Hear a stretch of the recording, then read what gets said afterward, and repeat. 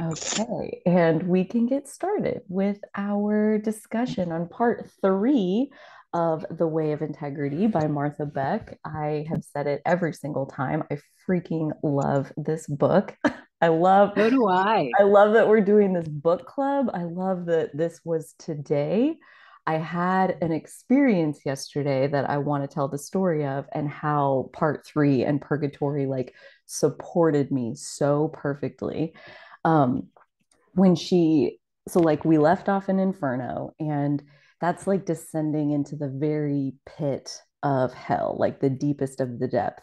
And like you crawl down Lucifer's body. And when you get to the very deepest part of the earth, you automatically start climbing back up, even though you didn't change direction. And so purgatory is like the climbing back up part.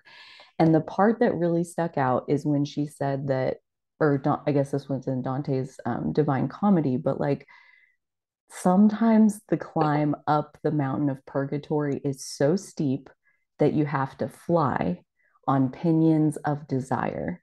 And I never did look up what pinions are. So, They're like, small feathers. oh my gosh, okay, well, there you go. That makes a lot of sense that they're feathers since we're talking about flying. Um, and I was like, what does that even mean? And that was my thought. And then an hour later, I have a task that I really want to do. I want to paint this thing that's on these signs.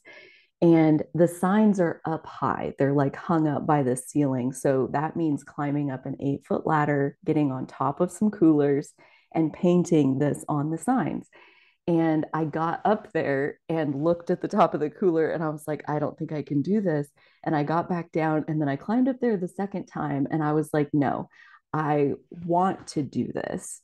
And because I wanted to do this, I just went ahead and got up there, knowing the getting up there part is not the hard part. The coming back down part is really where shit gets crazy. Um, and I just committed. I was like, nope, I'm going to go for it. I'm getting up there. And so it was that desire to paint on the signs that had me go ahead and like jump off the cliff, knowing that I was going to have to face my fear head on, literally coming back down. Um, and so, yeah, I think the climb up purgatory, another piece that really stuck out to me that I loved was where she added that like climbing up purgatory is like reiterative. Like we do it kind of over and over and over again. Like she said, like first it was, I don't remember her order, but like first it was my religion, and then it's intellectualism, and then it's I'm gay, and then it's like Mhm. it's all the different things over and over. And that got me thinking, like, yeah, I climbed purgatory and I faced my fears when I canceled my wedding instead of going through with it. I like, left my software company job with no plans of what I was going to do next. That felt like that, of like facing that fear head on. And so much of that, not that it's like you wait until it's not scary anymore, but like she says, like if you want it bad enough, eventually you'll fly up the steepness that you thought you couldn't climb, and your desire will carry you there. Yes. And so, like, getting to see that in action, like right after I had re-listened to it, knowing that we were going to do this today, it's like this is like such divine timing of if I had that desire of like wanting to paint on those signs without having just listened to this book, like I probably would have been a lot more likely to just be like, I can't do this. I can't climb up there. But it's like, I've done lots of things that were scary.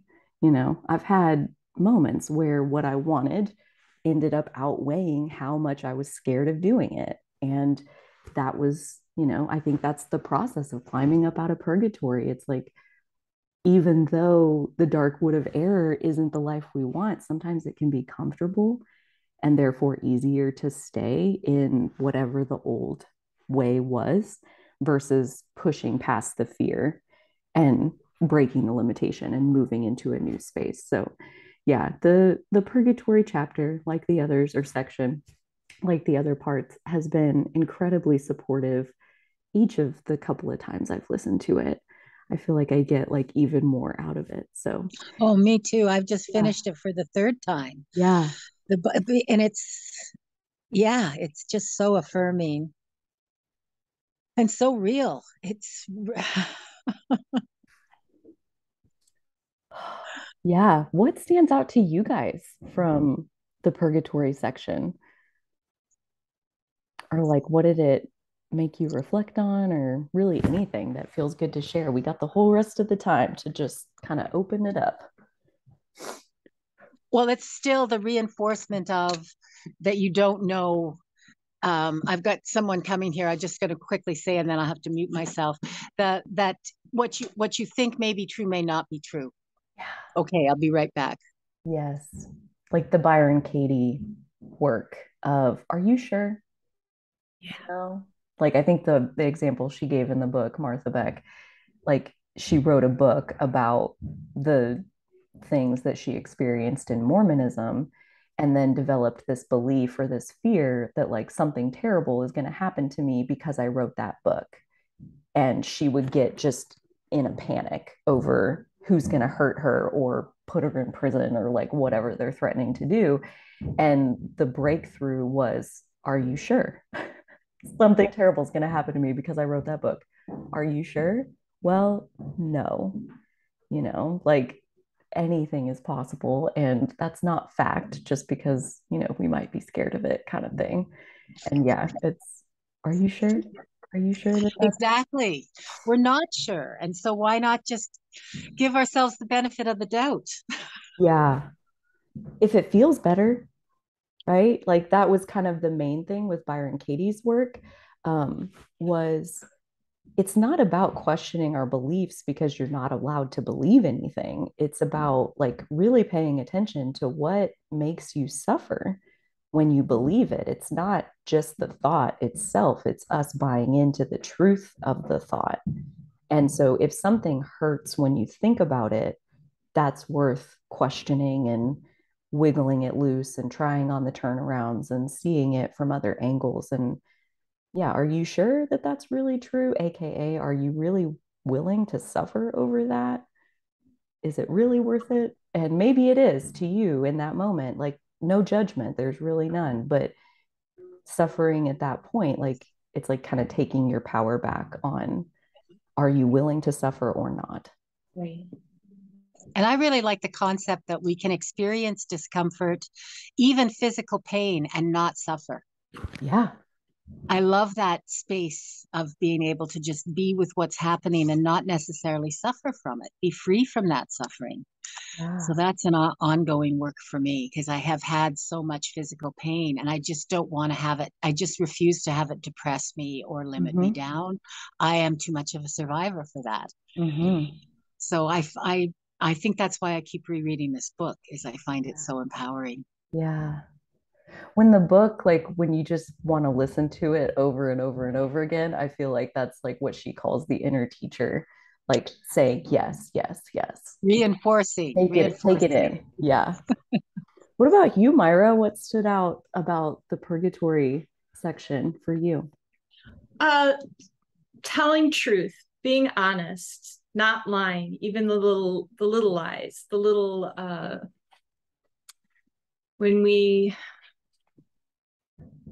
committing to it, and how uh, it's so difficult. And I admire her for really sticking to it.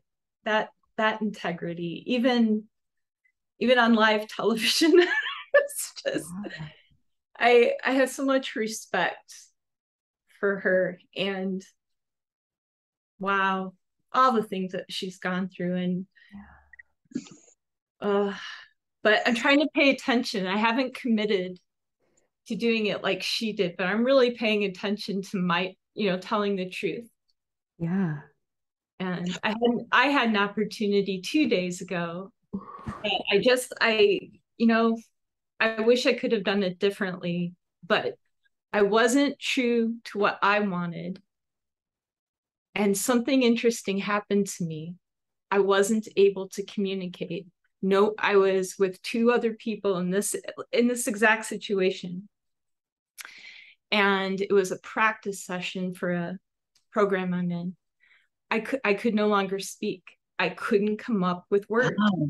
I could not communicate. And I apologized and said, I'm stuck here. I'm drawing a blank. I can't.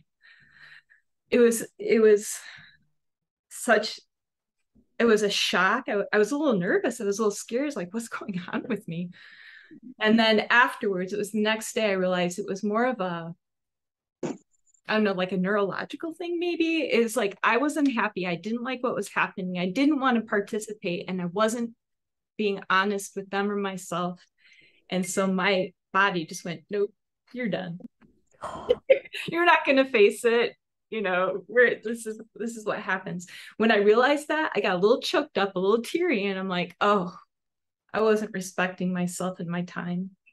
And I got in a situation I didn't want to be in because I didn't want to hurt anyone's feelings or not show up to do some work, or I don't know. And it's not going to happen again. I can tell you that.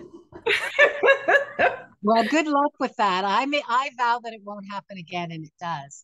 I just feel like you pay such a high price for honesty with so many people. Yeah. I have to choose my battles. Yeah. Yeah. But, you know, if you do stick with what's right for you, less suffering and a potential for something even better, that freedom, that flying up to do what, you know, you desire. And what would the loss be, really? Yeah.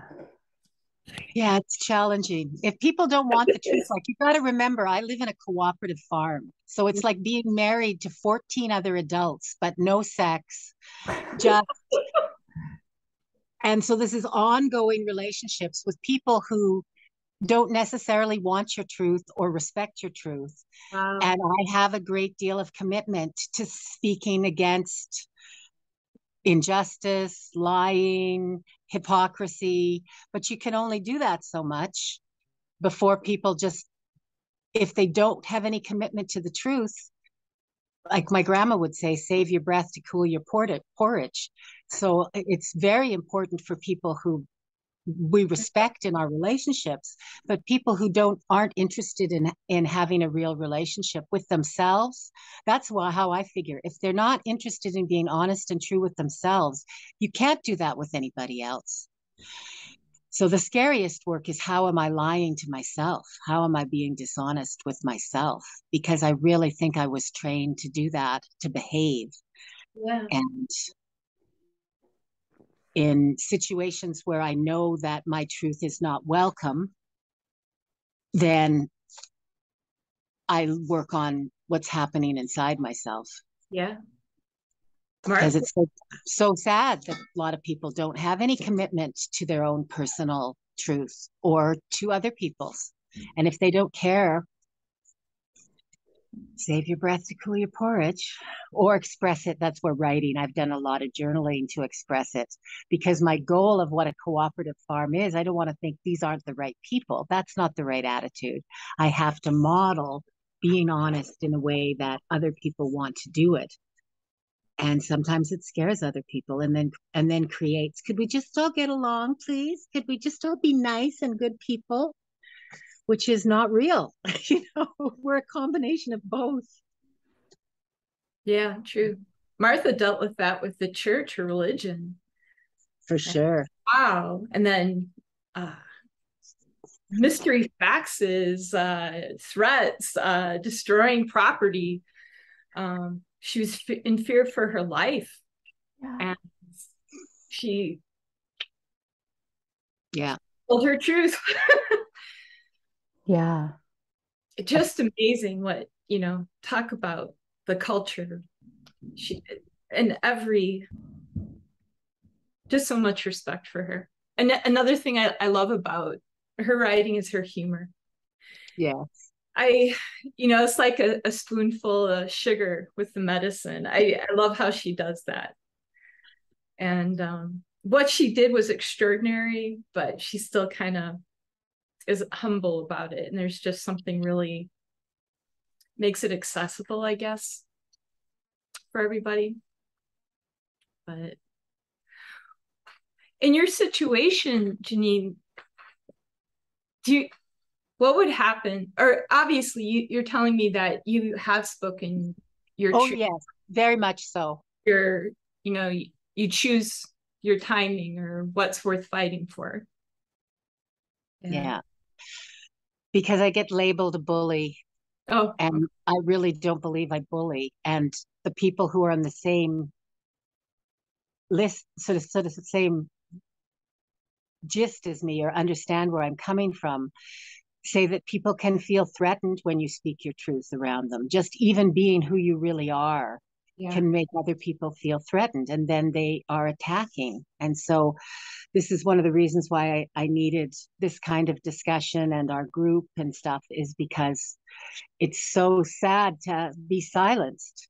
But when it's people that you own land with and are striving to be cooperative with, you can't just walk away. You can't just say, okay. I mean, I've lived in cooperation here for 31 years. Some of these people I've lived with for that length of time. If we haven't found a way to communicate by now, it could be a miracle, but I'll keep sending loving kindness and and hoping to see what blocks there are in myself, where I'm falling down and stuck in purgatory in some ways, and how can I leave that again and speak my truth without disrespecting anybody else. right. Just like the word bully kind of caught my attention as far as something else that was in the purgatory section, where she talked about, I don't remember the guy's name, maybe Carlton, but like the drama triangle. Do you remember that part where it's like there's the victim, the persecutor, maybe, and the And the rescuer? rescuer. Yeah. Yeah. Yep, that's it. And that the only people who like point at persecutors are victims, right? So, like, them calling you a bully tells you a lot more about the strength of their psyche than anything about Well, you. yes, Like, especially because the situation was that several people had told me they have problems with this guest on the co-op, and no one was speaking to her. So she dropped in unexpectedly to see me and asked me some questions. And I said, this may be difficult for you, but I'm having trouble with you in these ways. Like, you did not meet your financial obligations. And even though it was a small amount, to say you're going to do something and not do it when you're getting to know people is a big deal. And she responded with, it's your responsibility to remind me. And I said, no, it's not. When you make a commitment, it's your responsibility to make the commitment. And I'm sorry you're upset by this, but we have to be truthful when we're trying to work together. And other people on the co-op thought it was bullying of me to share with not only my perspective, but what other people had shared with me that they weren't prepared to share with her. So I thought that was unkind. Don't be ranking up negatives about someone that you haven't discussed with them. But in trying to open up a discussion, I said, this may be difficult, but I want to build, I'm open to changing. I want to build a relationship here. And so could we discuss this? And the reaction was blaming and attacking. So people get stuck in that triad. That drama triad is so real. I see it all the time. To break out of, no, I'm not going to be one of these three things. I'm not going to rescue. I'm going to be centered and grounded and care for myself and reach out from a place of loving kindness and honesty. But not everybody's ready for that. And you can be labeled and attacked. I'm sure you've experienced that as well. well, more, I mean, maybe I could think about it some more for sure, but like even in telling a story of how they're attacking, you're kind of taking on the victim role in that. Do you see it that way, or am I overstepping? I don't know. I did feel somewhat,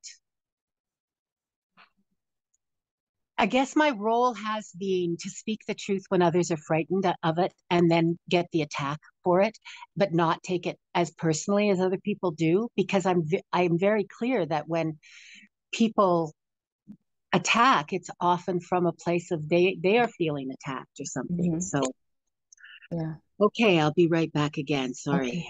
No, that's okay.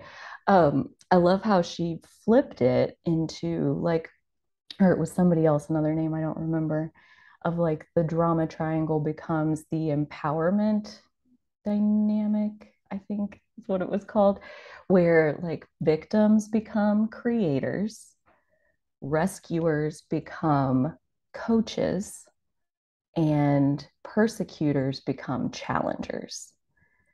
That they're not there to harass you or overpower you or put you down or knock you down or kick you or anything. They're there so that, like, just like a player on a football team, like you need a team on the other side, or playing tennis, like you need somebody on the other side if you're going to be able to play the game. And those like people who play the opposition, that they're there to help us stand up in our truth in a way that does feel good to ourselves. Because I get like wanting to be respectful to other people, I do.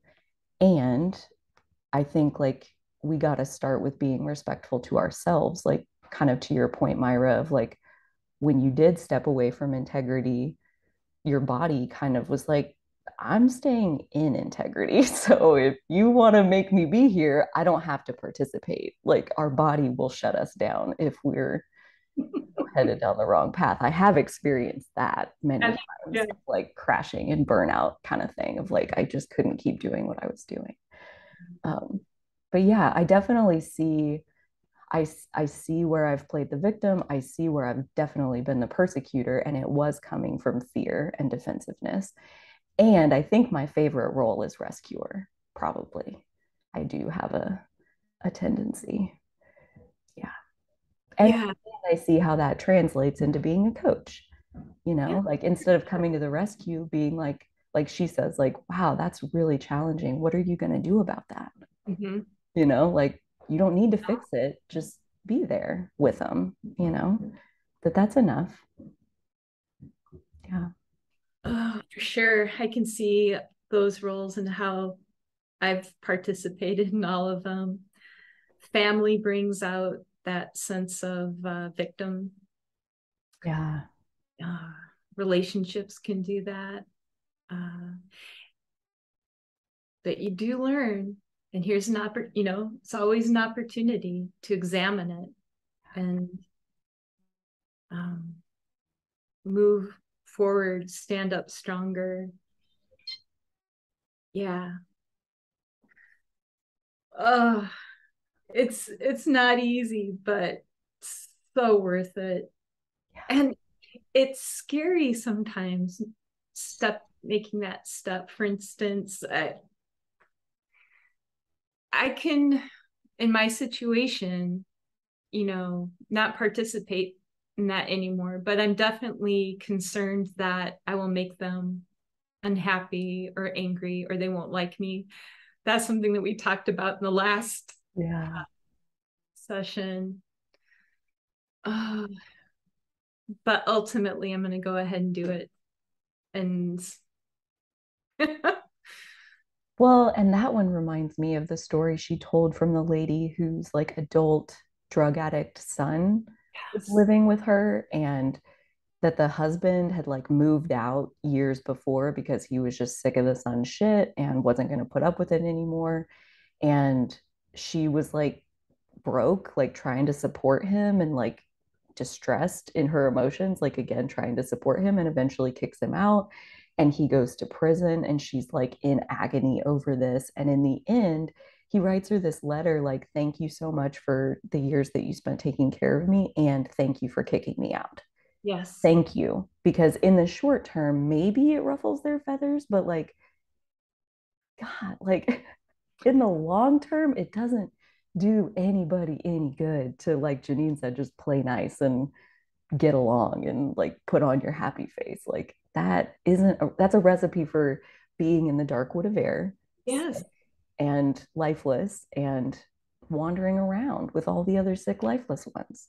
That's right. It's a sad And the state of grace affairs. that she did it took so much courage. Yeah. Her son, Yeah, exactly. emotions, and maybe feeling guilt because he was an addict. Yeah. Gave up her relationship with her husband, and wow, so much respect. Was she the one that was also in a law firm a partner in a law firm, or is that, I think it was two different people in that same story, though, It where was a woman of color in the law firm that was addressing the racism. yes, yeah, it wasn't the same lady. yet another incredibly difficult thing that she had to face, and she had the courage to do it. Oh my goodness. More respect. These are serious choices to make, and they did it.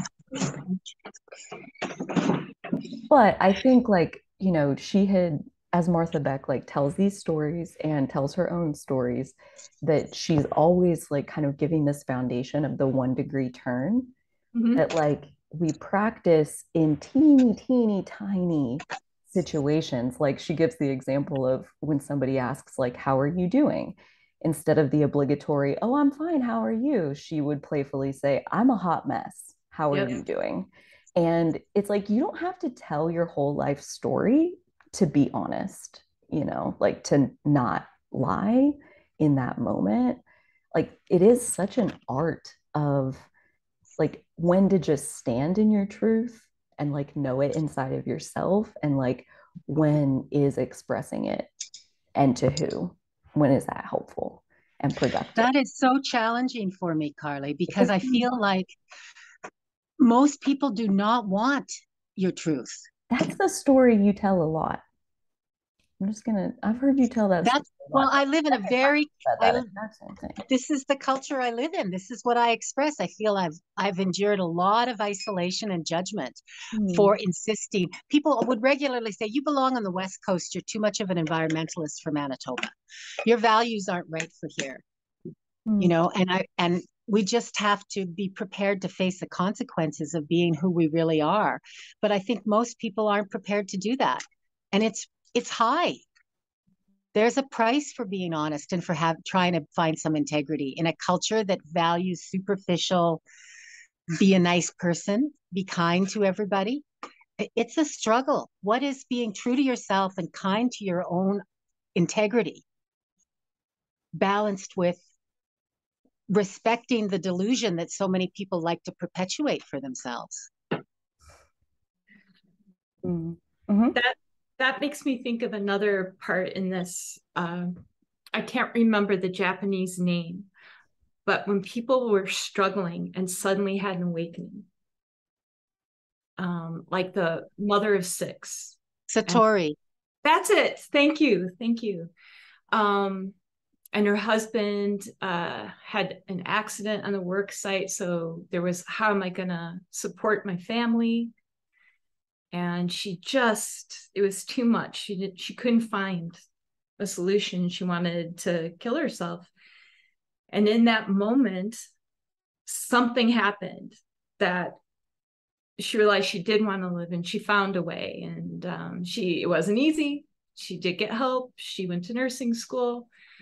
I think there was another example of someone having an awakening as well. And then that you can see neurologically in the brain, there's like a shift too. And that amazes me. That makes me think there's just so much more going on. There's a whole nother level that we're just in this silly little life that we think is oh so important, but there's a whole lot more going on. There really is. Yeah. It is really like when you're in the moment, it's a challenge, and it feels it hits you hard. But when you step away too, it's what a gift that would be to have that awakening all at once. Wow. Instead of the little incremental bits that we get. But those are nice too. Don't get me wrong. Those are really nice too. But I would kind of like, bam, let's be there. Let's fly. I want to fly. Well, and I think like the pinions of desire or whatever, like in that analogy, like what causes us to fly is our desire for wholeness. Like what caused that woman to kick out her drug addict son was she wanted to be whole and balanced and Yeah. Like, as much as she loved him and couldn't stand to do that to him, she ended up choosing her own wholeness, Yes. that was more important. And it takes a while to get there, like, yeah, I everybody's got path chills. is so Yeah. different. It The desire for our own wholeness. And I love like that, yeah, the story of the woman who was gonna kill herself, and she's like, well, I'll just sit here and like take one last look. Yeah. And then she was like filled with this joy for being alive. And she's like, wait, I don't want to die. I just don't want to live how I was living. Like, what? Oh, And so she went home and she like changed her life. Like, like I'm just not gonna, I'm not gonna be in that religion. I'm not gonna be in that culture. I'm not gonna be under the obligation to be anything to anybody. I'm gonna do what feels right to me. I'm gonna feed these babies and I'm gonna keep them alive. Like, culture be damned. And at that point, the opposition isn't limiting. It kind of seems ridiculous that anybody would ever tell another person how they should try to live their life. Like, people should just get to do what they want to do.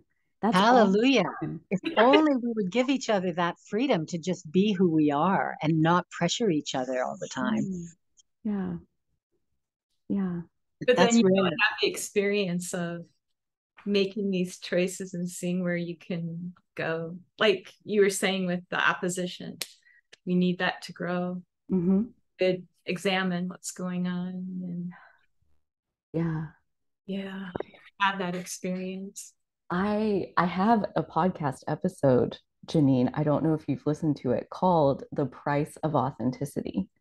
And it is essentially talking about the opposition that is bound to come when you show your real self to the world. You take your creative heart and you put it on display. You are granting other people the freedom to have their own opinion about whatever it is. And that episode goes through the story of somebody who had a very nasty reaction to my creation and began a process of harassment that went on until earlier this year.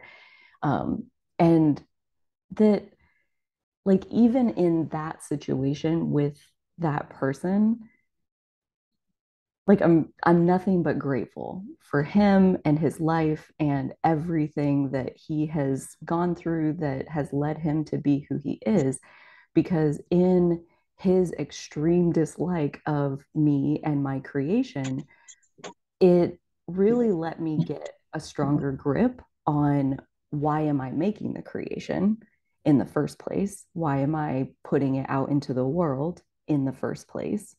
And the answers to both of those was because that's what's authentic to me. That's what's true to me, is that I do want to create it because it feels good, and I do want to share it again because it feels good. And I want to trust that no matter what anybody else has to say about it. And that that doesn't mean that, like, when the harassment started, it wasn't like really upsetting. It was, but working through that, as far as like coming up against that challenge, it was very growth inducing in terms of me being stronger in my core and not being so open or dependent to the opinions or feedback of other people on what I'm doing. Like, they don't know.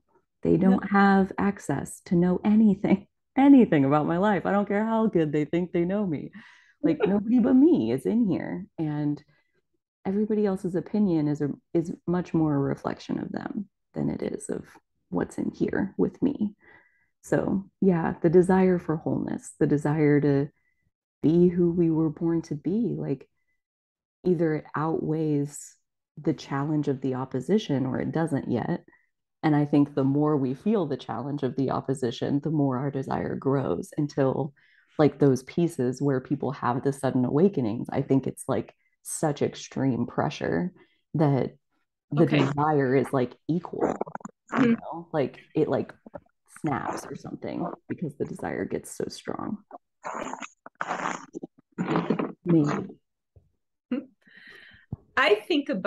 I've thought about you a lot, Carly, as I was reading this. Well, you introduced me to the book, of course, but you're your videos, things that you put out there, like you were saying, it's, I don't want to stumble over this word, unapologetic.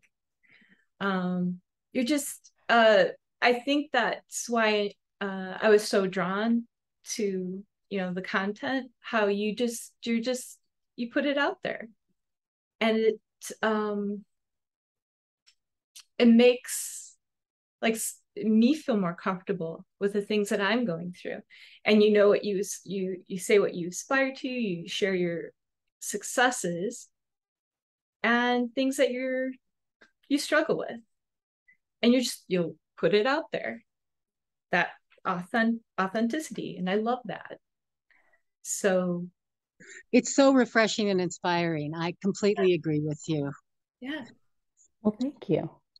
Yeah. I believe that, like, you know, Janine, back to your story of like, people aren't ready for my truth. I believe that the people who aren't ready for my truth aren't the people that I'm meant to spend time with. And the people who do receive my truth well are the ones that I'm meant to spend time with. So it's really a blessing to get to see how people react, because if they're turned off by who I am, which I meet plenty of those people in my life. I don't know if you would know that based on how I choose to express myself. I meet plenty of people who can't stand me, you know, like I rub them the wrong way instantaneously. And you can just see the disgust on their faces. And I can see, oh, somebody's got demons in there and they don't want to look at them. And they can't stand me to be close to them because I bring it to the surface. Yes. So they don't want to be around me. And that's okay, because they're not ready, you know, like to take that example of Byron Katie's The Work and like do the turnarounds on, you know, people aren't ready for my truth. Like as an example, the turnarounds that she suggests are like, turn it around in the first place, turn it around to yourself and turn it around to them. So like the first turnaround is people are ready for my truth. That could be just as true as people aren't ready for my truth. The second one is I'm not ready for my truth. Maybe that's true, maybe it's not, depends on the situation, depends on the day. And the last one is they're not ready for their truth. And you just gotta give them a break. Like, God damn it, if they can't face it, they can't face it. And that's not our business. Our business is to keep doing us and to find the people who are receptive. Yes. Who find it refreshing, you know, like to have people call me that, like that's just wild to me, because there are plenty of people in this world who would call me very different things, you know, like, oh my gosh, I had an employee one time who, she sat and she sobbed in front of me and was like, I don't know how you can treat people like this. I don't know how you can sleep at night. I don't blah, blah, blah, blah, blah. Like this was her opinion of me for like 90 minutes of like trying to tell me what an awful human being I am to treat her this way. This was her story. And I sat there and I listened, and I mean, I let her say what she needed to say. And in the end, she quit. I just listened. I didn't have anything to say. I don't see it that way. Like, okay. And I mean, people get to have whatever opinion they want. They just do. Yes, they do. And your reaction can make all the difference. I think I shared at an earlier group, one of the women that I've worked really hard to be loving and supportive for, and have done, given her a ton of support with her children, spent a lot of time in supporting her in a relationship and her getting back into school. At a recent meeting last year, was yelling at me for not assuming responsibility. And I knew inside myself which of us was not assuming responsibility. And so I just gently placed my hand on her arm and looked into her eyes. And she switched from yelling to sobbing almost immediately. And then started saying, I know you've always come from your heart, Janine. And like, she just stopped it. And I didn't have to defend her response at all. I just truly felt compassion for where she was. And it switched her to a totally different place. Yeah. Yeah. So it's a challenge, though, to be that in touch. And I'm so sorry. There's a bit of an emergency on the co-op, and you can tell I've had to come in and out. I'm going to have to go out again, but I'm really hoping to come back in fairly shortly. So I'm sorry, gals. This is part of the life on a cooperative in Manitoba in winter in a Anyway, I'll be right back. Okay. I hope. No worries. She, in this part of the book too, she talked about communicating and catching someone's eyes and looking in their eyes when you're expressing what's going on with you and what a difference that can make. And, the people that aren't going to look you in the eyes, but to have someone listen, kind of like what you're saying, the people that can relate to what you have to offer. I think it's similar. I see you. I know what you're doing. Yeah. So yeah, and then people weed themselves out. You don't have to waste your time. Exactly. Like, if you don't, like, I think part of that is what she's talking about in general, as far as busting loose from culture. Culture, where I grew up in the Midwest, like, there's a lot of value placed on politeness and manners and respecting your elders and all kinds of good shit, that they like to enforce those rules. Like, my mom lectured me within this last year about cursing in front of my grandma. I'm in my 30s. And she's like giving me a lecture about how that's disrespectful to your elders and blah, blah, blah, blah, blah, like trying to enforce culture's rules on me. I didn't go back for a few months after that. I'm like, it's my grandma and it's my mom. And I'm sorry, but if you do not want to hear my authentic self expression, then I'd say you don't want to spend time with me. Yeah. You can take your box and you can put it in the dumpster. I'm not getting in there, period. It's not disrespectful, it's authentic. If she has a problem with it, I'm sorry, but that's not my work. Yeah. It doesn't matter if she's my grandma. It doesn't matter if she comes from a generation where that's just inappropriate. Like, I'm sorry, that's not my business. It's not. And that's where, all day, every day, we get to choose what's more important. Mm-hmm. Staying true to inside yourself or playing by the rules of the culture. And I don't know how to play by the rules of the culture and not want to leave this earth. Right. Like, every time I've ever tried to stay in the box, it sucks the life out of me to where I don't want to be here. And so I had to get out of the box if I wanted to stay alive. And now when people try to put me back in there, I'm like, you just weeded yourself out. You Yeah. bought yourself a one-way ticket out of my life. And that's not my business either. Like, it sounds detached and maybe a little cold, but I don't think so. I think it's a fierce loyalty to my own truth.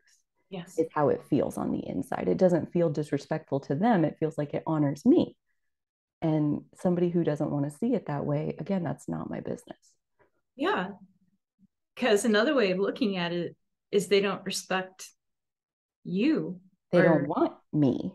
They want the little Barbie doll version of, like, just sit there and be there and do what we told you to do and be good and behave, like Janine was saying. Like, I mean, we all get trained to behave by our parents. Like, good behavior is like one of those things in childhood that you want all the gold stars, you want all the candy, you want all the love, attention, approval. Exactly. Yeah. From avoiding punishment, whatever it is. Yeah. Yeah, for sure. We're trained for that. Yeah. And it can lead to some, really tough choices as time goes on. You can get yourself into some situations, and so much time has been wasted. I shouldn't say that, because that's something we talked about in the last one. Has it? Because maybe this is the perfect time. Right. Are you sure the time got wasted? Yeah. Yeah, because so much learning, so much really getting to identify and then making that choice. Maybe this is how it's supposed to play out. And it's always now. It's always right now. So and you have the knowledge now. You have the wherewithal and the awareness now. Even like the experience that you talked about, where like you couldn't speak or whatever in the group. And that reminded me so much of in the group coaching program a few weeks, a couple months ago. I got my period the morning of the session and was like, I should just cancel. And then I didn't. I was like, no, because we have a schedule and I have responsibilities and I'm just gonna like charge through. And I went home after that and was like, why did I do that? I'm never going to do that again. And then the next month, same exact thing happened and I canceled the session because now I know better. Like when I have a feeling of I don't have the energy for this and I should cancel, I'm not going to make myself do it for reasons of keeping the other ones off my back or whatever. Like the right other ones will understand. And you guys were all like, oh my gosh, yes, take care of yourself. That's no problem. No big deal. All good. Nobody had anything negative to say whatsoever. And if anything, I get more of the reaction like, thank you for doing that. I love seeing examples of how to say like I don't have the energy for this or how to cancel plans in a way that's respectful and honors myself or whatever. Like the right people get it and they appreciate it even when you do cancel the plan. So yeah, the ones who don't get it never. I shouldn't say never, but yeah, and the price that you pay is, I think sometimes culture-wise we go in thinking, I can take it. I'll take it for the team. I'll power through this, and maybe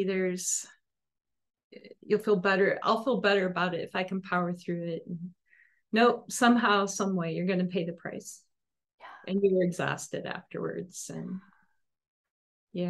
so. Well, that part like reminds me of the Mount Delectable in was that in the Dark Wood of Air that people are climbing Mount Delectable? I think it is, but I don't remember now for sure. I think you're right. I think that was the one. But Mount Delectable, where you think like, I'll just keep the peace. I don't want to rock the boat. Like I'll just push through. I'll just meet the deadline. I'll just, pull an all-nighter so I can get it done. Like, and you do that over and over again. And that's like the Mount Delectable. You get to the top of it and there is no there. There's like, it's not anything except physical exhaustion and you still don't have anything to show for it. Right. Yep. Empty. Yep. Which makes me think about the culture and when you're behaving in certain ways, like for your parents or family members, and you think, well, I'm going to get something, that love or whatever, approval. And no, it's just continual.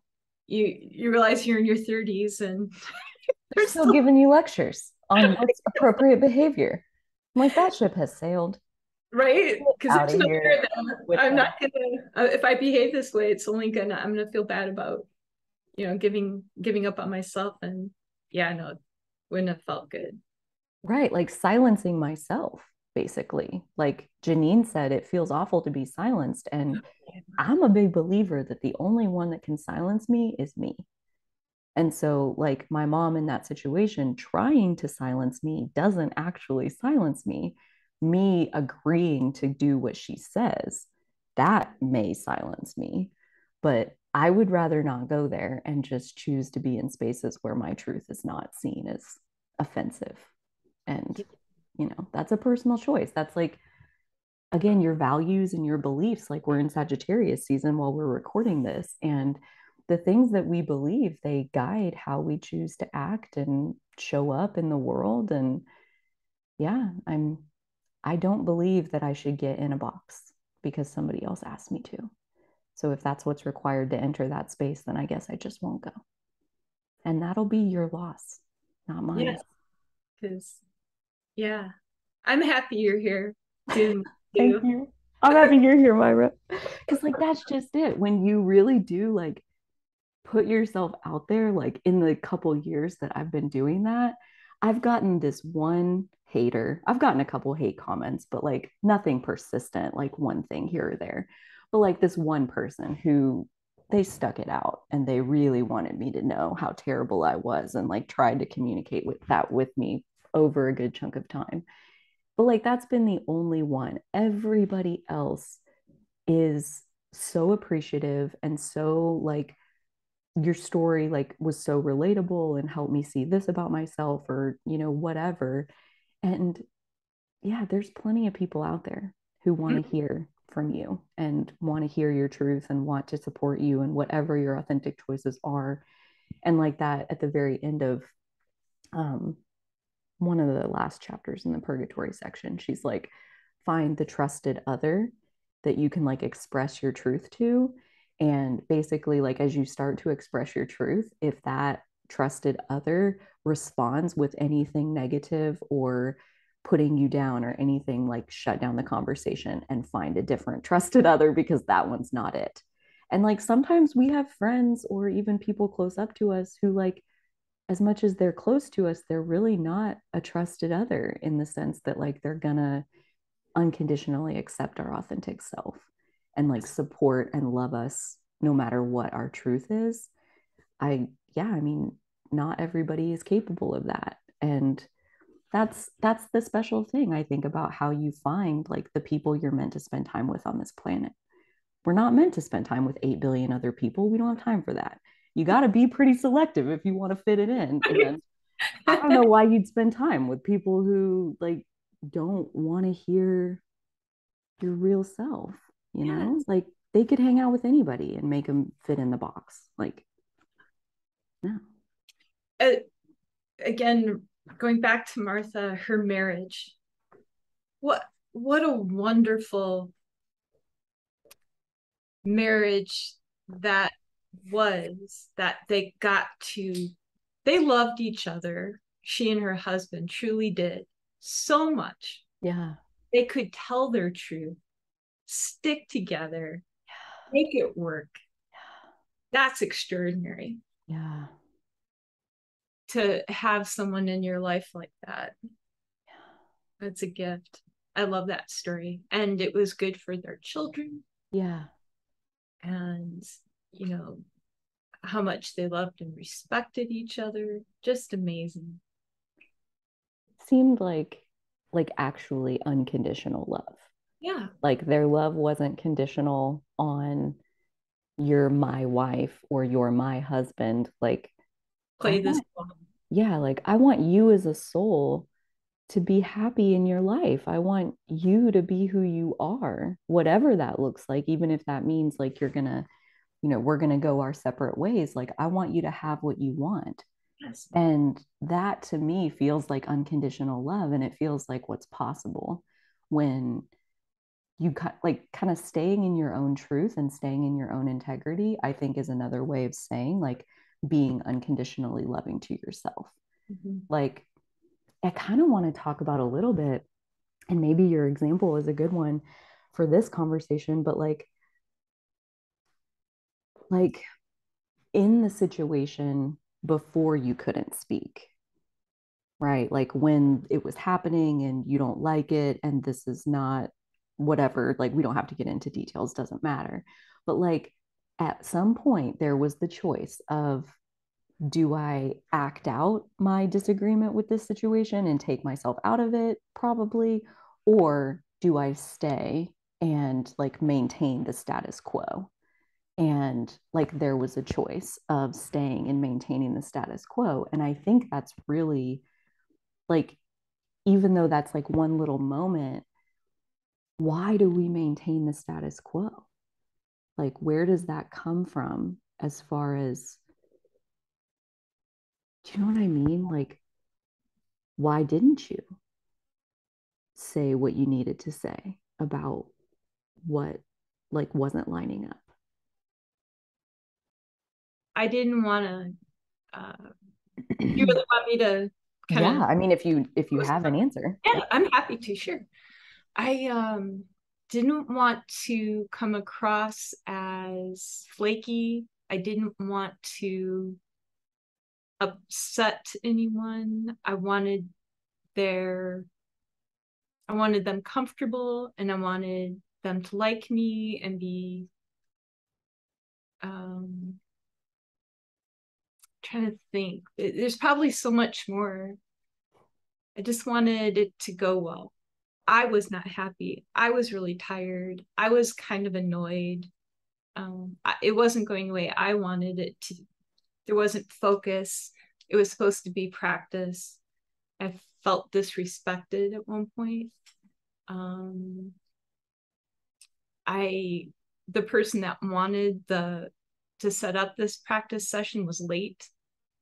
The time and the day was the least convenient for me, but I made it work. So I was feeling kind of resentful too, but I didn't feel like it was worth calling that out.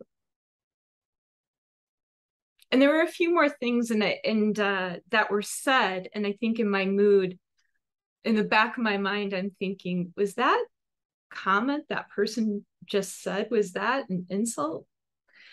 And then I remember thinking, well, you're obviously tired and not in the right frame of mind.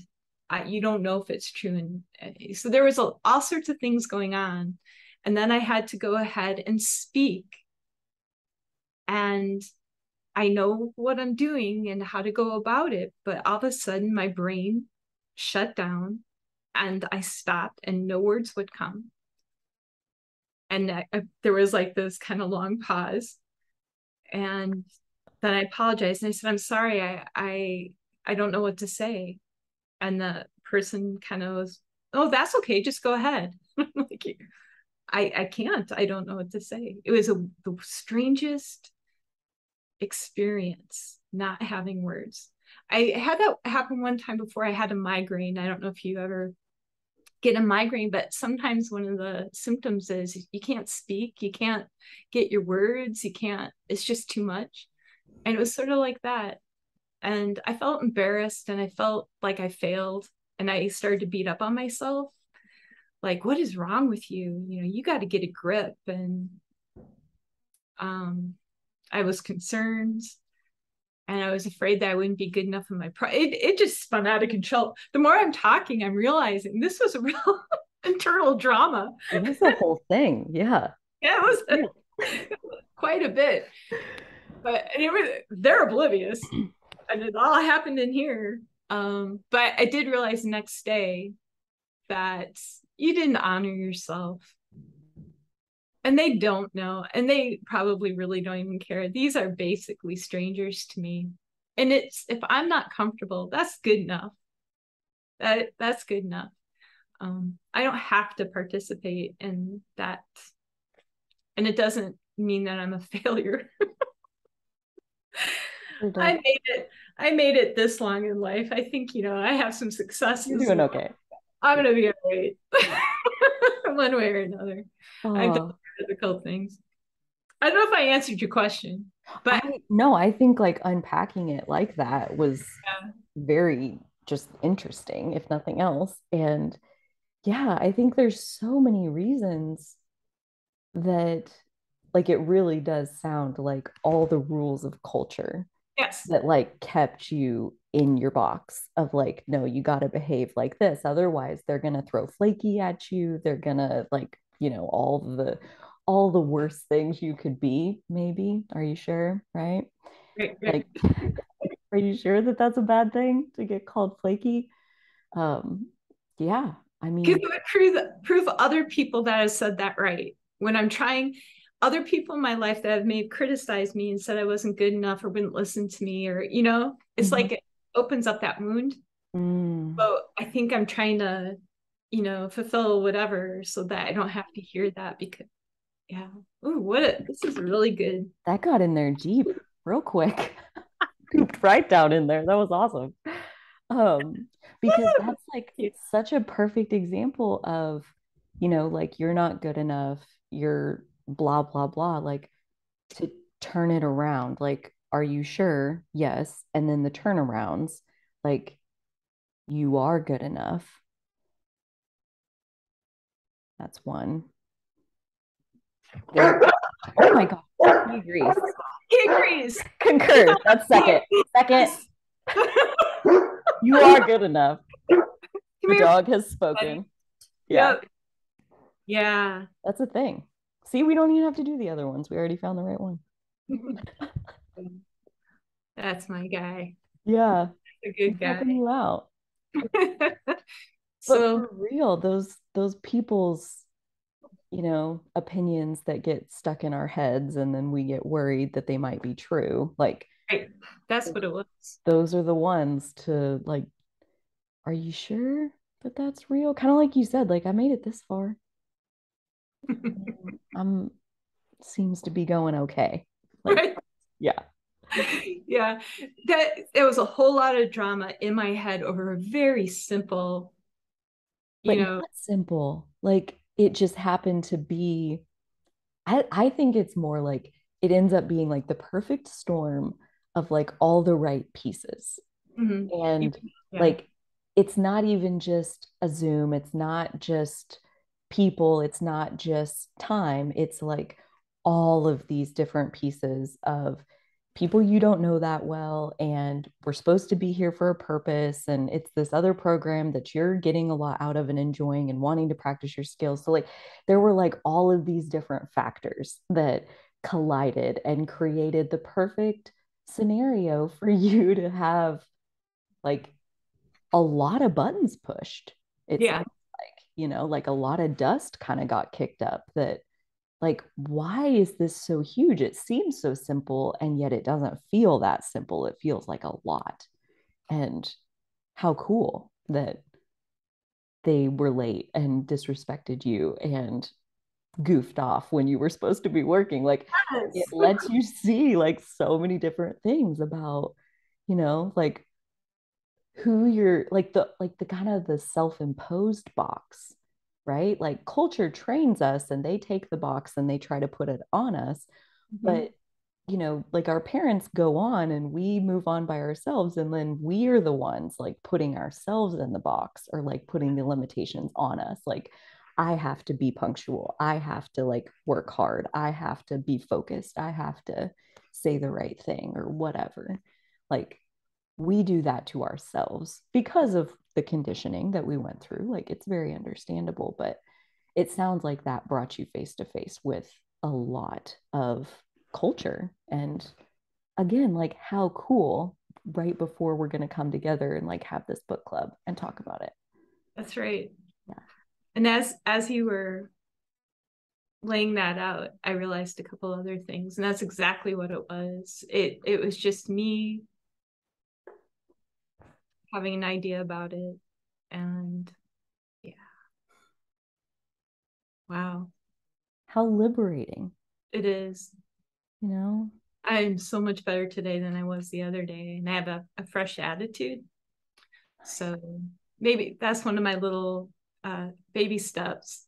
So the next time I find myself in a situation, I can handle it and handle it better. Yeah. I'd rather have these smaller ones than something, where there's a whole lot on the line. Well, yeah, you think about like the pressure that causes the instant full awakening or whatever. Like that lady with 6 kids and she's 25 and her husband is like debilitated now. Like I don't think you really want one of the big awakenings. Like that sounds horrible. To live under that much pressure.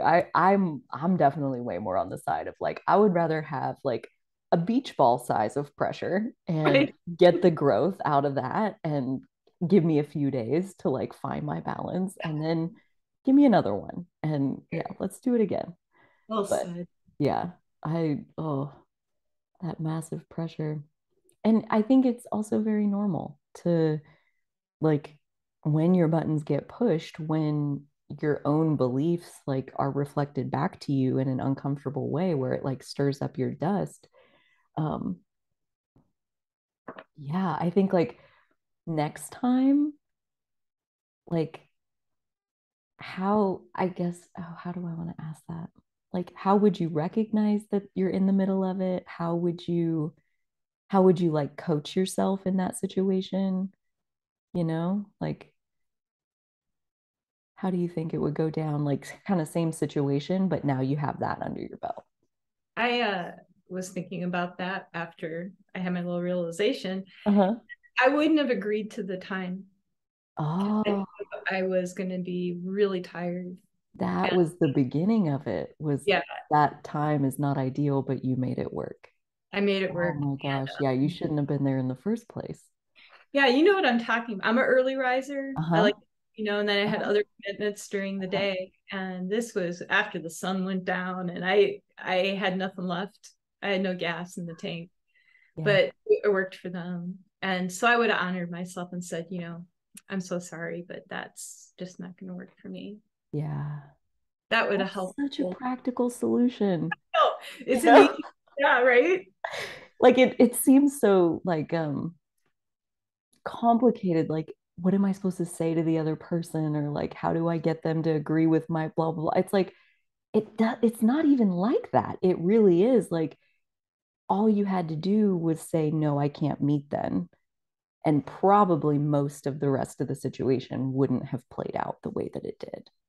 I didn't think it was important enough. Oh, Mm. I'll be tired, but I can power through it. Because what else, it's not, there's nothing going on here but knowing that, when you're tired and you have nothing to give, Yeah. you have to rest too. So Yeah. I Mm. feel bad saying that. I actually just now feel bad saying that it's okay to say I'm tired and I can't do it. Like it makes you feel bad. I'm like, that's not good enough. What are you lazy? Oh shit. Right? I That's don't think funny. I've learned my lesson yet, but I recognize. Well, it's Okay. I mean that's the whole point of purgatory being reiterative. It's like you climb it over and over and over and you cleanse of the old conditioning and the old cultural rules like a little bit more and a little bit more and a little bit more. So I mean, you've done it enough to admit that rest is important, even though you're like gritting your teeth on the inside, like the culture is still, it's still in there, like there's still some more of your power to come out of that Yeah. particular egg. But this definitely helped. I mean, Yes. to set you up to, well, and like I said, like when I had the thought on that first session, I should cancel because I don't have the energy for this. It was basically the same thing of Yep. like, no, there's an agenda. You're scheduled to be there. So you have this responsibility. You need to show up. And so I did, and it was okay during the session. Yes, it But was. when I Yep. went home, I like crashed and was so like I did like a whole thing about it after the fact because like that space I haven't been there in years, and what it was like kind of like you said, like when you are so drained of energy, I couldn't speak, I couldn't think, I couldn't like it took me days to recover from putting myself in that spot. And again, same as yours. Like, I didn't think it was important enough. It's just your period. Like, everybody works on their period all day around the world, everywhere, like all the time. Like, just toughen up and you'll be fine and blah, blah, blah. And I went and I did it. And I swore to myself when I got home, like, I'm never doing that again. Mm-hmm. If it's day one, then whatever it is gets canceled, period. Period, literally. Right? See? Yeah. Not doing that to myself. It's not worth it. But I had to go through that I had to like suffer through the aftermath of that session for a few days to like really let it sink in. Like, you put yourself in that situation, nobody else. Nobody from my culture was there telling me anything. I told myself. I put that box on myself. I put those rules on myself. Yeah. And you don't have to. I don't have to do that. And so, yeah, I changed the rules for myself in the discomfort of the first one. And then when the second one came around, I was like, hey guys, guess Yeah. what? It's Yeah. not happening. You honored it. I did. Yeah. It was so easy. It was like, just wake up and there it is. And it's like, all right, well, I guess we're not doing that. Yeah. There was no culture. There was only last time and how clear it was that I'm not going through that again. It's not worth that.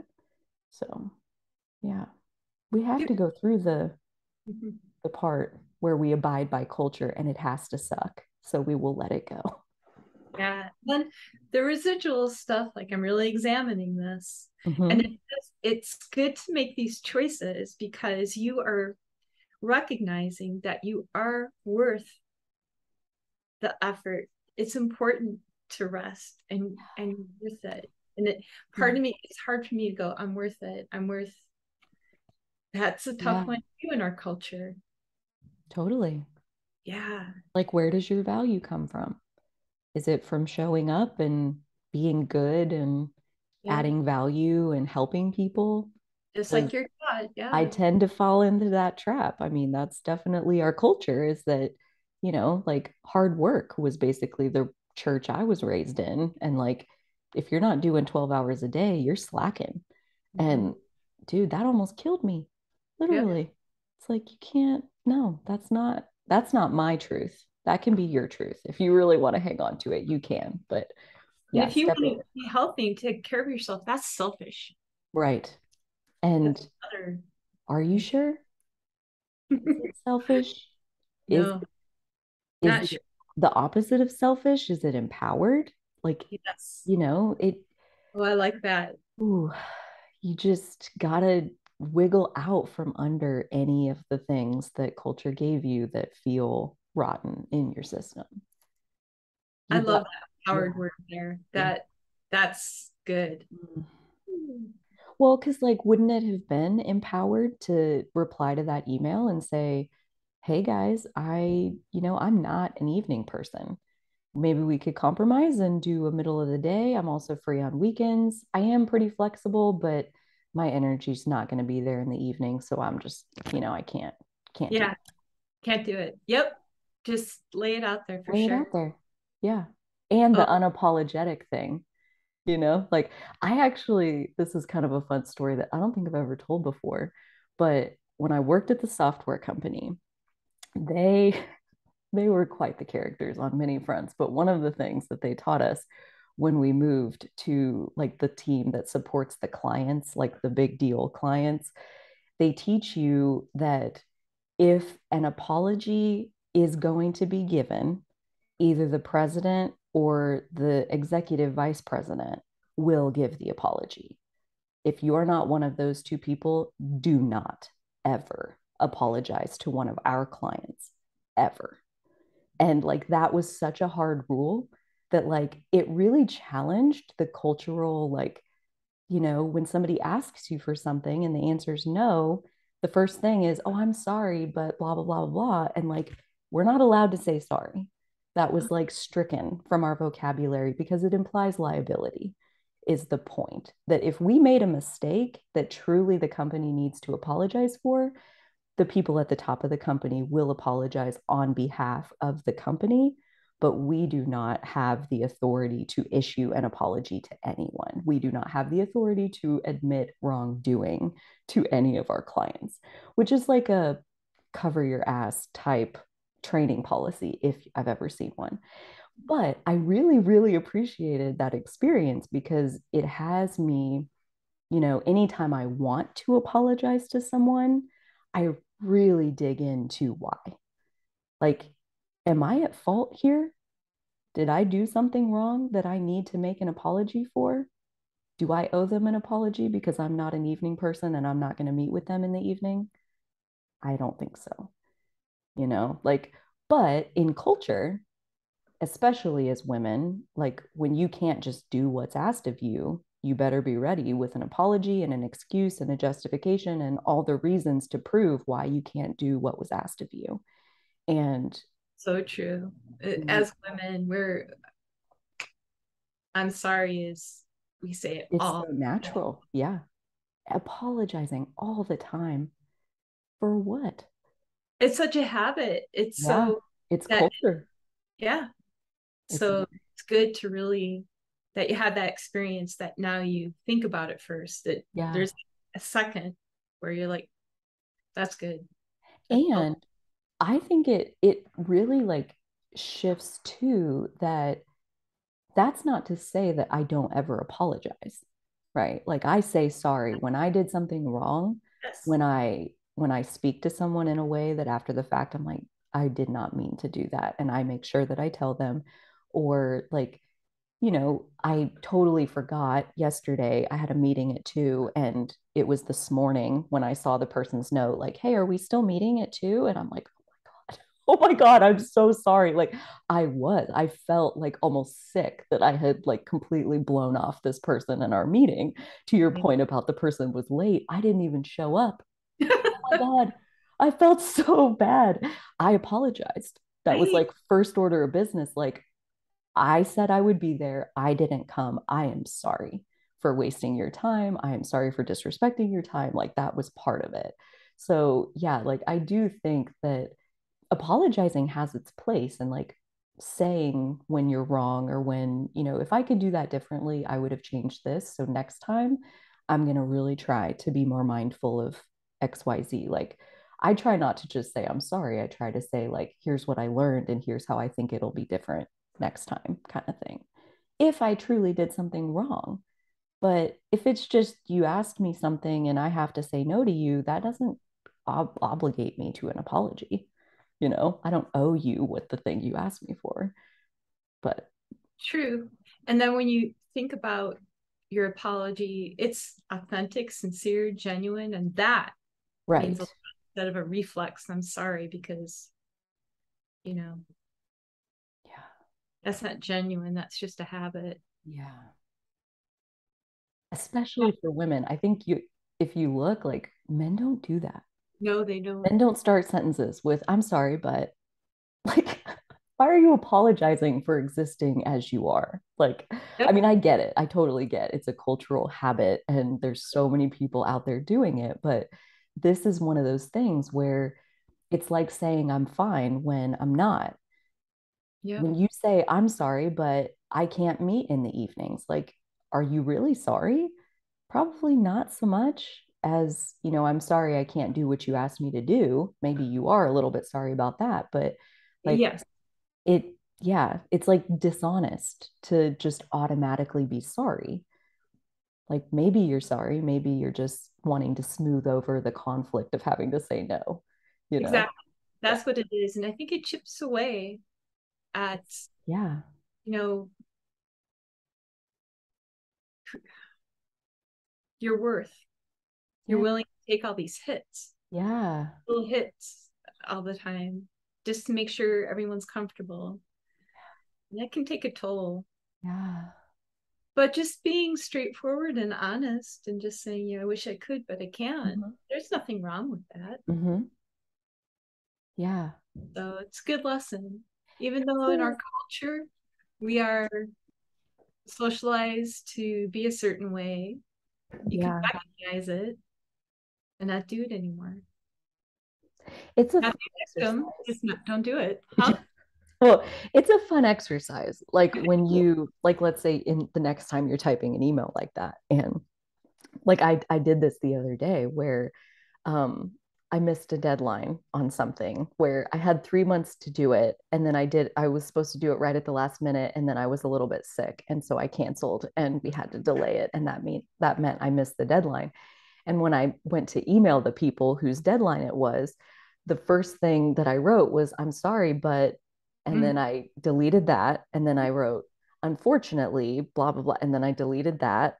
And I was like, how do I say this in a way that is true, is factual, honors what was, like, gives me credit as far as, like, I didn't intentionally do this. I'm not maliciously disrespecting your deadline. It just is what it is. And now I need to communicate that to you.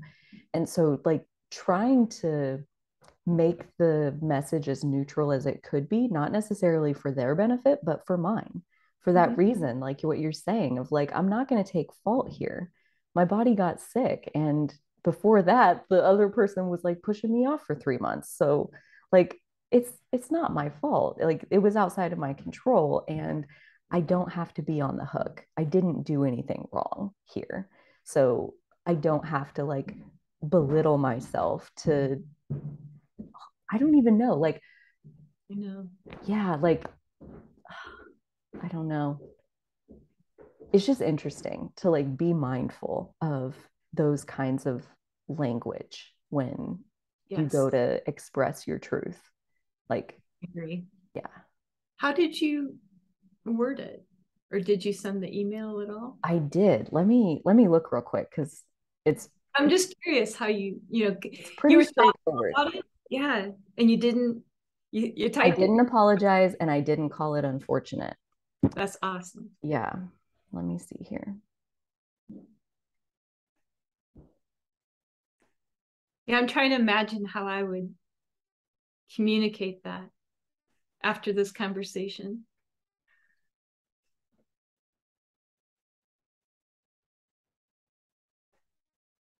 If you just talk about the deadline. Okay. Yep. Here we go. Okay. Hi, so and so and so and so. I wanted to let you know I had to delay my on-site visit to blank.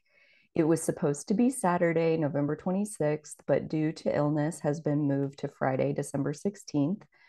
Oh, I did apologize. I do apologize for any headache this causes on your end, and I appreciate you letting us know if this updated timeline is acceptable.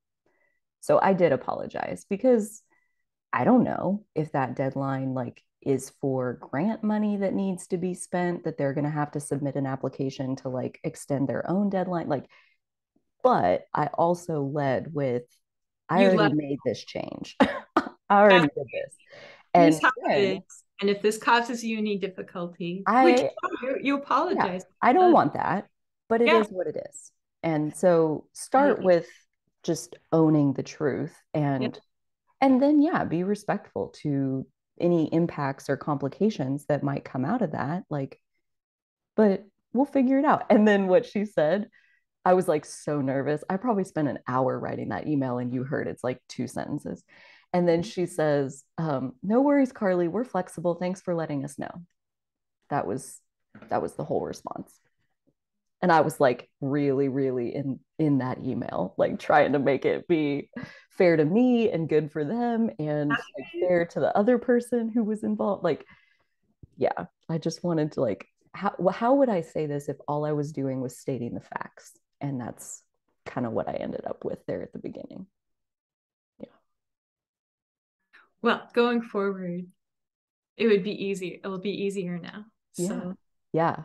that It's whole a process. Yeah. Yeah. Yeah. And to I got just something out of it too. So good, good, good. Well, and I gotta think like to your point of I knew I could feel that morning when I woke up and knew like, today's the 26th and I'm supposed to go there and it's like a 4-hour drive round trip plus it's 5 hours of work once I'm there. And so like it's a 9-hour ordeal and that was going to fill up that whole day and there was no day off in sight. There's like at least a week and a half if not a couple weeks of like there's no more break in the wall. And so I already feel like I have a really sore throat and I'm like teetering on the edge of do I go and stick with my obligation to go? We had this scheduled. We're on the deadline. Do I go or do I postpone it and cross my fingers that they'll have mercy on me and it'll all be okay? And yeah, I just like had to be really honest about like which one was more important, my health or keeping, keeping up the impression that I'm responsible and fulfilling my obligations and meeting deadlines and I'm like all on top of my shit. Like, you know, if it's gonna make me sick to keep my shit together, like that's kind of what I'm saying. Like anytime I've ever tried to play by culture's rules or stay in the box, like it just doesn't go well in my system. So when I felt that I'm already feeling a little bit under the weather, I knew like if I go there, it was going to be like your situation where I feel disrespected or I feel like they're wasting my time or I feel like, I mean, if you just open yourself up for all kinds of crazy experiences that you wouldn't have had if you just honored that I don't want to go in the first place, you know? So now I think I'm going to go on the 16th and that'll be a whole other experience, than what would have happened on November 26th. So yeah, I think there's like a divine timing element to it that has made it a lot easier as I do play this out it's amazing how many times I'll feel like, oh my God, I can't meet with this person today. I need to cancel it or whatever. And then I do that because that honors me. And then the other person's like, thank you so much. Like I really didn't have the energy to do that, but I didn't want to say anything. And I'm really glad that we're going to postpone it or like whatever. Like usually when you don't want to, like there's a bigger thing happening. Like there's a better time, not just for you, but maybe for everybody that's involved, that when we listen to ourselves, like that can kind of align for everybody then, potentially. Yeah. Yeah. I keep thinking, Maddie, give yourself grace. Yeah, exactly. When you brought that up before. Yeah. And now in my head too. Her voice of give yourself grace, like it plays through my head on a regular basis and was part of that decision of I already feel under the weather. I'm not Don't gonna it. do a Yeah. gigantic work day where no, like that's not what I need right now. I need to rest and I need to heal. And yeah, something's got to give. Otherwise, my health is going to be what gives. Yeah. And yeah, That's nope, you're more important. yeah, I think things are starting to change. I don't know if after the pandemic and everything, I don't know, people's ideas about things are shifting a bit. There's more focus on, taking care of yourself, your family, you know. yeah. Like actually just enjoying your life. Yeah, You know? working from home more. Yeah, As people are trying to make that work. What's important maybe has shifted a bit, and I'm for it. yeah. I think overall it's going to be better for all of us. So It feels kind of like this, like more people in their integrity of what do they truly want, not just running on the hamster wheel of yes, I gotta exactly. work and I gotta save for retirement for 40 years and like that's what I'm doing. It's like, well, if that's what you want to do, that's one thing. But if that's what you're doing because you think that's what you have to do, that's like, whoa. And then I Nope. think, yeah, the pandemic like was a huge interruption to that expectation where we were all told to go home. I mean, most of us got to go home, not all of us, but yeah. And then people get to decide, like, what do you want? Not just what you think you have to do, but like what works for you. Yeah. Mm. Anything else that comes to mind from the purgatory section? Oh, we could talk for hours and hours. There's so much there Yeah. to unpack, and how it how we recognize it in our own lives and everything. But I don't know, it seems like we've covered a lot. Yeah. Ooh, I had one piece pop into my head that feels like a fun note to end it on. And that's reiterating like the drama triangle to the empowerment dynamic that like in the drama triangle, there's the role of victim. And in the empowerment dynamic, victims become creators. That like here's this situation and even if the situation is messed up or challenging or whatever, a creator looks at it and says, what am I going to make out of this? And so like to like just in a simple example, like your meeting where here's a situation where the meeting time that they're wanting is something that conflicts with my own truth. This is messed up. I mean, it's mild, but this is out of alignment with my truth. And I get to create. I get to, how am I going to handle this? What am I going to make out of this? What's it going to become? The fact that this thing outside of my truth is presenting itself to me. Like, what am I going to make out of this to bring it into alignment with myself? Like, yeah, just being a creator with whatever you face, whatever challenge comes up, whatever challenger there is, that there's a creative opportunity presenting itself to you. And we can look at It's it like that. Yeah. it was a mild circumstance, but now it's affected change. Yeah. Yeah. So agreed. I know how I would handle it being differently. Yeah. So that's a success. Definitely. Mhm. Definitely. And I feel like, like definitely all the things that we go through, like going forward and kind of in real time, but also looking back at other situations where we can see, you know, why was I in that uncomfortable thing to begin with? Like, what were the choices that I made that broke away from my truth? And what would the creator in me do differently next time? And like we can mine the past as far back as we want to go to figure out like what did that experience give me as far as like tools to create with and whatnot. Yeah. Yeah. Something just occurred to me is you wouldn't want to reactivate the past. I know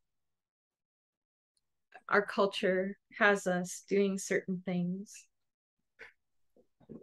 but it doesn't feel good now. And no matter how I got here, it doesn't feel good. And it's important that I am happy and I do matter, mm-hmm. even if it's a small thing. Mm-hmm. So that, yeah. I think looking at the past can be a double-edged sword for sure. Like, yeah. And in that way, it kind of reminds me of like shadow work, how like I don't think we have to like necessarily go looking for our shadow or like go looking in the past, but like when things do come back up into our right now moment, it's no longer in the past, it's now in our now kind of thing. Hello. Yeah, exactly. Remember me? Well, I had a moment like that where I was processing something. Well, like what I was telling at the very beginning about like being scared of heights and having to get up high yesterday, and like my desire to do what I wanted to do like pushed me past my fear. And as I was crawling down off of the cooler, I had this like flashback to this traumatic experience in 8th grade where we were doing a ropes course and there was like a 10-foot wall where the exercise is like you got to get the whole team up over the wall. And so they put like one person up there and then they put me. I was like the second one up there. And the intention was that everybody would just get down if you weren't one of the ones like lifting people up top or whatever. And I go to get down and I can't. And I'm stuck up there until the whole entire exercise is over. Everybody else has like got up over the wall. Everybody else got down. The only ones still up there are like trying to help comfort me so I can get down. I'm bawling like a baby. They're like, we'll catch you if you fall. And I'm like, you won't catch me. I won't fall. And like, it was absolutely traumatic having to climb down from there. And I remembered that yesterday, like in the moment, like having to move towards the ladder, like that whole experience just like came rushing back. Like I was right back in the middle of it. And that was all the further it went last night. And then this morning, as I was journaling about all of that, which was already a lot, another dot connected that was like those same kids in my 8th grade class the year before in 7th grade had been bullying me. And that, I believe I create my own reality. And I believe I created my 7th grade year myself on purpose for reasons. Okay. But those kids, like, they had taunted me and called me this name and like terrorized me. And then in 8th grade, I couldn't trust them to catch me. Like I didn't trust myself, first of all, to not fall off this ladder. And then if I do fall, I definitely don't trust you turds to catch me. Like I had so much lack of trust in that situation, both in myself and in others. And it's like, I don't think about that 7th grade experience like hardly at all anymore.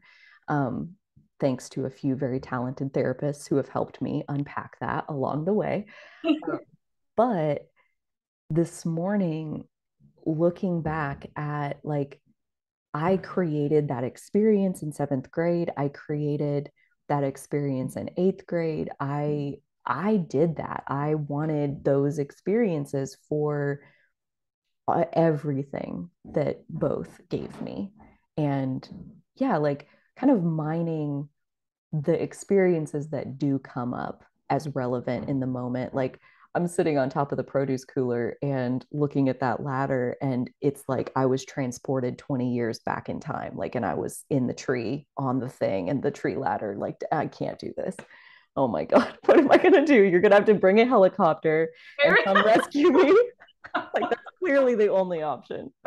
So yeah, like I think the moments that are ready to like be transformed from the past, they'll find a way to like connect into the right now moment. And then working with them, like shifting the perspective on them as best we can. But yeah, I'm not necessarily a big fan of like diving back into like the past just on purpose, or like sitting down like I'm going to do shadow work. It's like when it's time, it'll knock on your door and you'll know that there's something that's ready to be healed a little bit more. I like the way you laid that out, because I am kind of I have similar experience as yourself with the whole heights thing. You brought back a memory, and I don't want to go looking for things, and I don't want to wallow in things, but you're totally right. And it's important to examine it. Yeah. And that memory came, you said that when you were up there, that memory came back? Mm-hmm. Okay. Mm-hmm. Yeah. I was like, I didn't think about it at all being up there or like painting the sign or like any of that until it was time to get down. And she brought the ladder over there. And I'm like, I get on my butt and kind of like get over to where I can put my feet off the side. And I get my feet on the ladder and I need to like stand up onto the ladder. And I just like felt like I was made of spaghetti, like cooked spaghetti. I just like can't move. And Dolly's like, you can do this. Like it's you did it the other like at this place. And I'm like, oh my God, you're not helping. I'm scared, okay? I can't do this. You won't catch me. Oh yeah. So Maybe yeah, I think this stuff it comes up when there's something like relevant for your right now moment, you know? yeah, I was just gonna say it's like layers, or when you start excavating certain parts of your life, you're kind of opening things up. But just take it one day at a time. Yeah. Like not your whole past, right? Like you said, like I don't want to wallow in it. I totally get that. Like, there's times where kind of going back to Byron Katie's work, like, is it making you suffer, or are you claiming your power and like examining the situation with new eyes? Like, Yes. you I know, like that. yeah. And I think kind of being able to feel inside yourself which it is, and is it time for distraction and like get off the subject of it? Like you sent me the other day about you hear Abraham Hicks's voice in your head of like, don't worry about it, get off the subject, go do something else. Like if it's hurting you, then yeah, get off of it. But to see how like past memories pop up and connect, and like the epiphany that I had about seventh grade was I created that. I wanted that experience. I was not a victim to those people. They were not my persecutors. They were my challengers. And even though it has taken me over 20 years to receive the value of what those challengers brought to me, I am. And what it is like they can think I'm ugly. It might be true. Like Byron Katie says, like maybe I am. I don't know. It doesn't matter. Like they can think whatever they want. Other people can think whatever they want. And I don't have to let that impact me. I can, just like my mom trying to tell me how I should behave in front of my grandma, like I don't have to let it impact me. That's right. They can think whatever they want. And that doesn't have to be my reality. But back then, when I was 12 and oh God, rocked my little world. Yeah. Begged my mom to change my school. Please send me to a different school. Oh, breaks my heart. She's Yeah. like, no, toughen up. Like, it's okay. Just laugh it off. If you don't give them a reaction, they'll stop eventually. I'm like, okay. God damn it. Great. How brave, that's awesome. I think about, because when you're that age, just how difficult these situations are. I mean, it's a big deal, the things that we all go through, and much respect. Yeah. We got here. Well, and even if it takes a couple decades to Right? find the good, because I mean, I think about it, especially in my 20s, I still had so much anger about that situation. I was angry at the kids at school. I was angry at my mom for not helping me in the middle of that. Like, I was angry at myself for being ugly. Like, I was so mad in my 20s. And it's Abraham is one of the main ones that helped me to see, like, we create our own reality. And I never really went back to that situation specifically to like figure out why did I create that for myself. But this morning, I yeah, I definitely see why I wanted that. I well, it's kind of like you and I were talking about there one time with my sun conjunct Chiron, like how when I shine my divine light, it hurts. That seventh grade experience was like a bucket of cold water on my self-confidence and my self-esteem and my self-worth and my self-image. And it was like a giant brake pedal to all of those things. And it changed the trajectory of my life. And it put me on the path that I wanted to be on. I wanted to spend that time as a miserable, depressed person. And I got a lot out of it. And I'm using those tools all day, every day to help other people feel better and to help myself feel better, mostly. But because I feel so good at this point, like, yeah, like the person the other day, she sent me a text and she's like, it's so crazy. This is going wrong and this, and I don't know if I'm going to get this done on time. And I just responded and was like, none of that sounds like anything to stress about to me. If you don't get it done on time, we'll just order the rest later.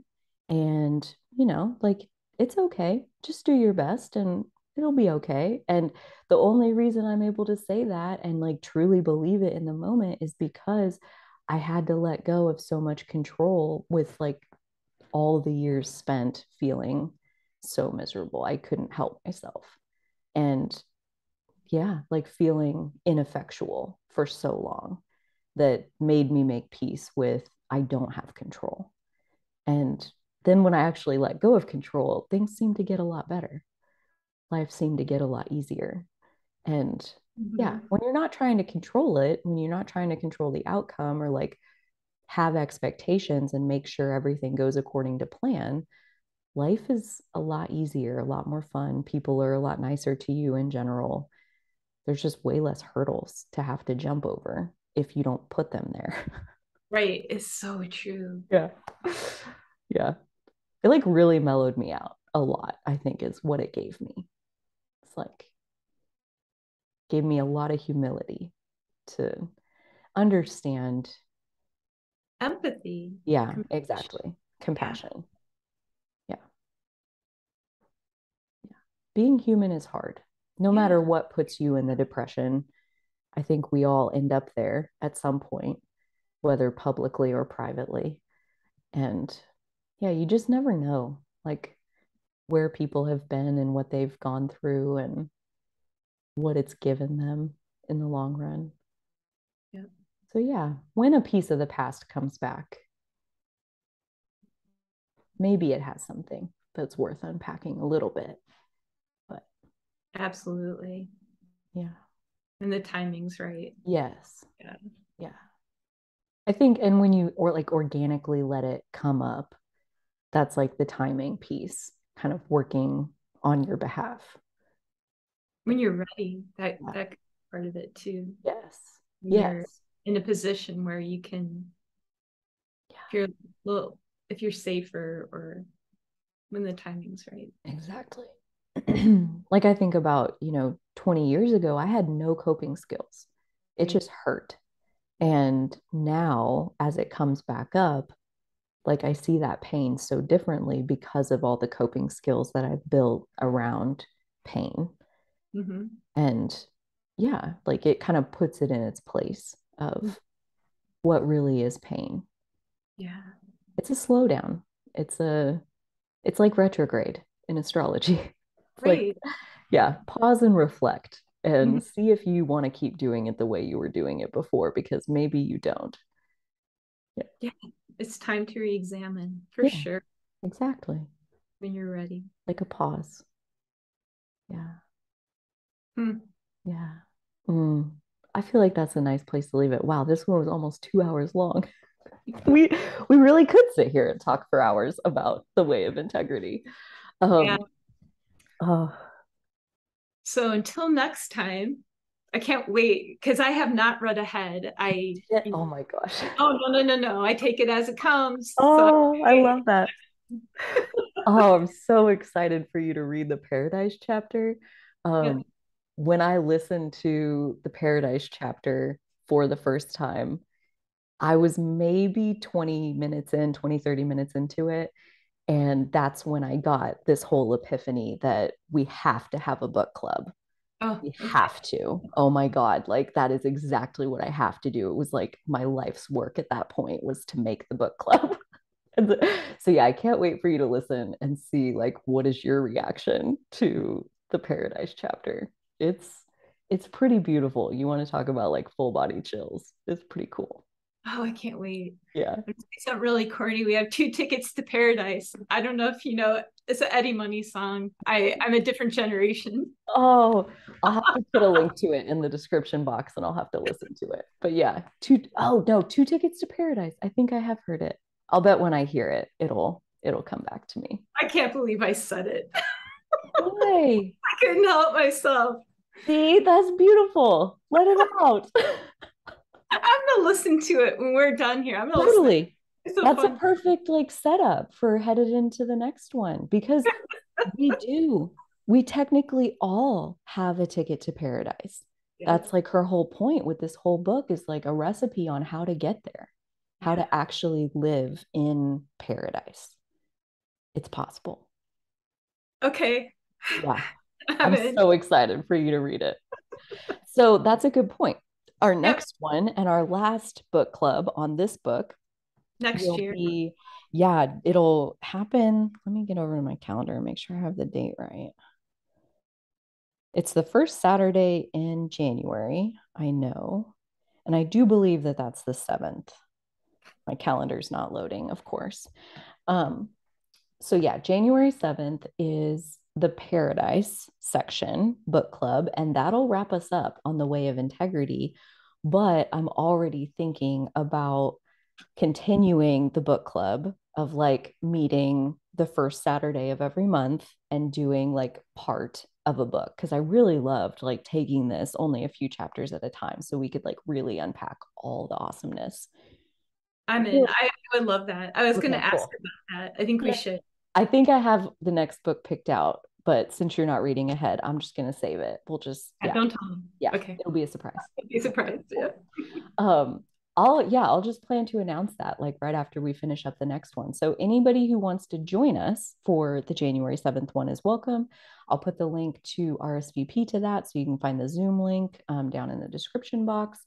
Even if you missed all the other ones, you're still welcome. And yeah, I think that's it. We'll meet everybody next time in paradise. Oh, Sounds perfect. yay. Okay. Well, thank you, Myra, and thank you for Janine for being here earlier. I will see you guys next time. Great. Take care. All right. Bye-bye. Bye.